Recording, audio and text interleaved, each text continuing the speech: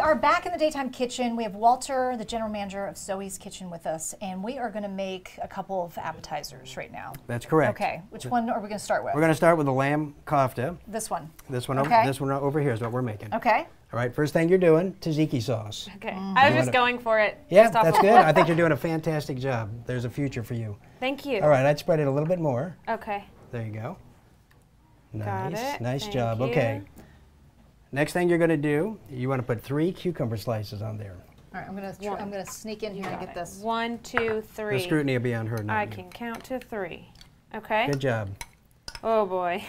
Now, the They'd key look part better. is to get these lamb balls to stay on those cucumbers. Oh, Do they not usually stay? Oh, they'll This roll one has right a off of flat there if you're not side. careful. Good job. This one has a flat-ish It's like side. that Nice. song. The meatball song. All right. Okay. Okay. All right, good. Oops, see, yep. All right, the next thing for you is you're going to put just a little bit of harissa sauce on top of each meatball.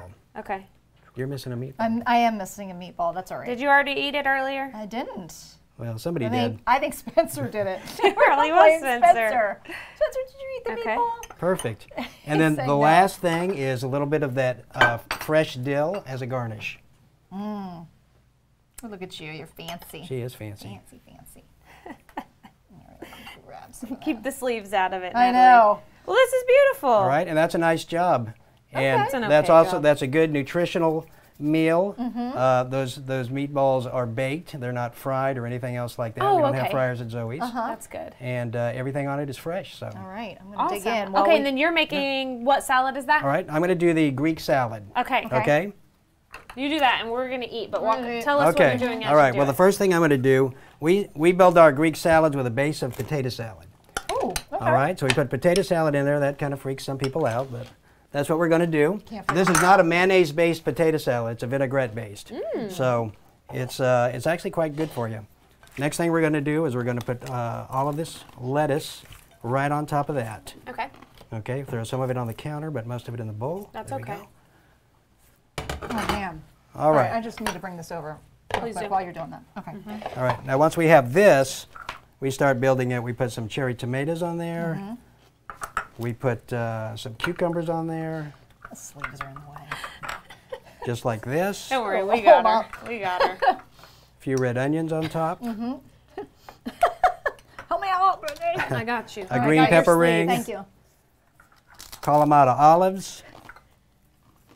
Okay. Feta cheese. And this is the Greek Very feta. Greek. Very Greek. Alrighty. And then what we're going to add to this, does get pita bread. We don't want to forget that. Oh, please don't. All right. This is the typical Greek salad. To this one, we're going to add our falafel. Okay. This is another new ingredient, also available as an appetizer. All right. Falafel is garbanzo beans.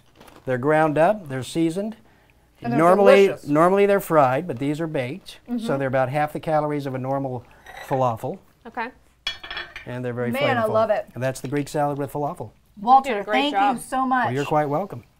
Go to our website, daytimeblueridge.com, and click on food and look for the Mediterranean Lamb Kafta.